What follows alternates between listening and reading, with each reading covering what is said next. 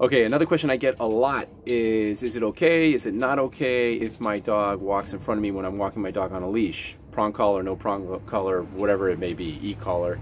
It's really not that big of a deal, guys. Everybody's obsessed with the dog walking next to them or a little bit behind them. Some dogs just refuse to do that over time, no matter how much training you do.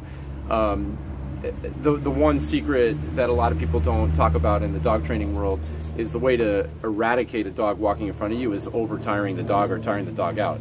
If you put a dog up on a treadmill and have that dog, you know, run around for 45 minutes on a treadmill and then take them for a walk, they're definitely going to be much more tired and not pulling or trying to get out in front of you.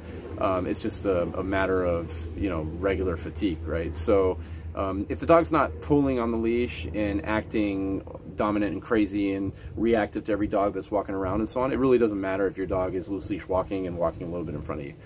That's my 2 cents. That's what I think. Go ahead, comment, click, like, share, and we can answer more in depth later on.